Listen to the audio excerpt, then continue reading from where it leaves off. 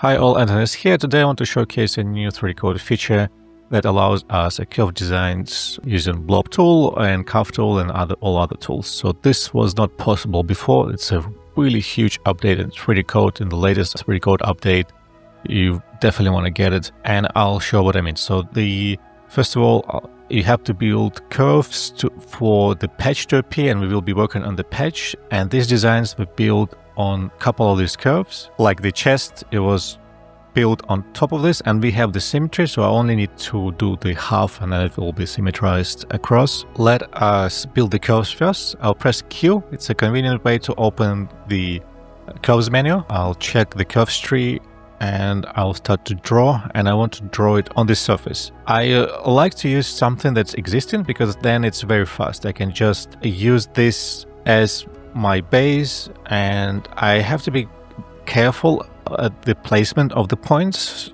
because it all affects the design and patch later. You know what? I press Q, I pick that little point over there, and I want to move this a little bit. I want to tweak this so it's, say, like that. I want to have very simple curves. The simpler the better. Simpler this design is better. The amount of points don't need to match. So on this curve, the points I have are less than on these curves. I do want to check that I don't penetrate the head too much. So when I rotate, I can see that sometimes it penetrates the head. You know, there we go. And I can try different curves placements, because I had like a curves placement that was like this. They all give a slightly different flow, and I want to explore this one today. So I press first one, second one, and where is my third one? I cannot actually find it. Why is it? Okay, this shoulder one. Okay, now it's slightly confusing, called the shoulder. You know what? I'll pick these three.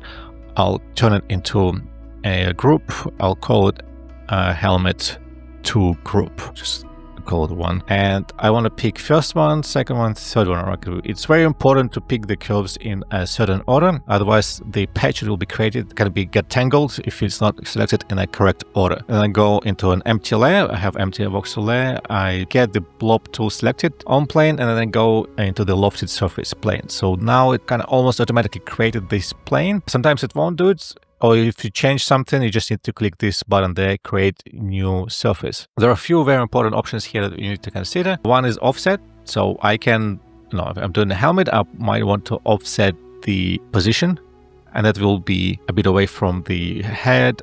I can also extend this.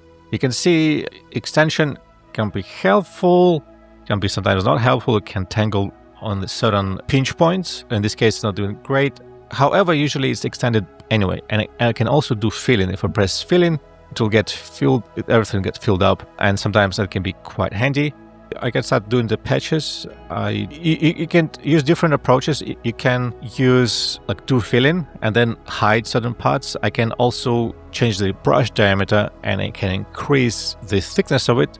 And 3DCoat with 3DCoat, we don't get everything perfect. In this case, it's getting some voxel deformation, which requires a cleanup later, but they're working on this feature as we speak, improving it, and I've been a beta tester on this, so it will get a lot better, but it's already great. So I'm already using it full force because this is just completely new capabilities that were not available before, and I'm prepared to do a cleanup afterwards. And you can always change the offset. You can make it further away. You can see it does start to modify and do bit of ugly stuff on the patch, so you can move the curves by hand. And the power of this, we can have these curves that describe all kind of different of the design, and therefore we can assemble a whole suit here. In this case, a whole body armor if I want to. And I have my control. I can come back. I can change things that I need to change or redo. Try different patch.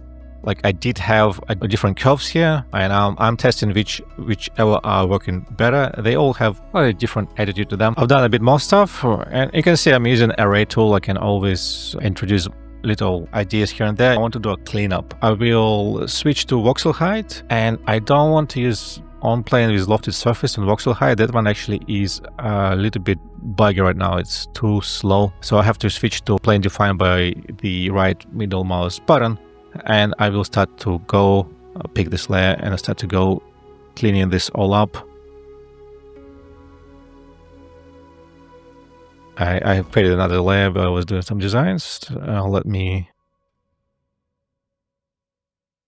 remove all this stuff.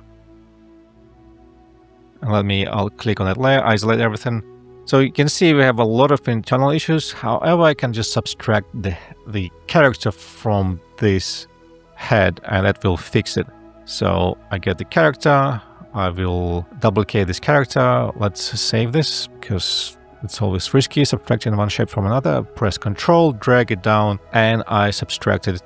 And now I cleaned all the internal issues doing that. Then let me check this guy, and I don't like that bit.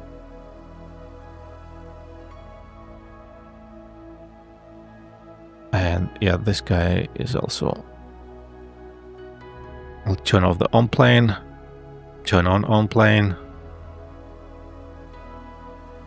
Little cleanup, and what I've been doing lately, once I'm happy with the design, I'll press S and I'll just scale this all out so it's not clinging to the head too much, because I mean that mannequin doesn't have an ear, for example, and normally, you know, I'll have some kind of padding inside the helmet, right? Like if you think about motorcycle helmet, there'll be something soft inside and there'll be also hair, so we want to make it a bit bigger. And I can always go then introduce more things. For example, I will duplicate this layer, clean it, switch to Blob Tool, and I will switch to regular define right mouse button surface, and I can just expand on this using regular way of doing that if I need surface that's not limited in any way. Yeah, I needed like an extra curve here to fill up the back. I'm thinking maybe the back, I'll just try to fill it up is on plane. What I can do, I can also do a bit of a, well, the way the old designs were done, I would create an arm that thin, and I would just use the move tool to shape it a little bit to the shape that I like. And then I will be using Voxel height to trim stuff that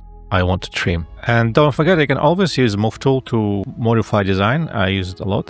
Everything here works in tandem with every other tool that 3DCoat has. I will be posting time lapses how I do this and build this on my channel. So, you know, subscribe, like, all that stuff. It will help.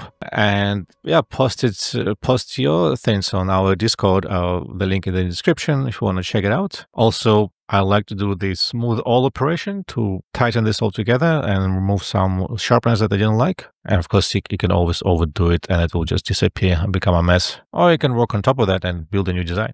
Meanwhile, if you want to get deeper into voxels, check out my introduction to 3DCoat, where I talked step by step about all the tools and how to get great results in very little time. The link is in the description, and see you in the next video.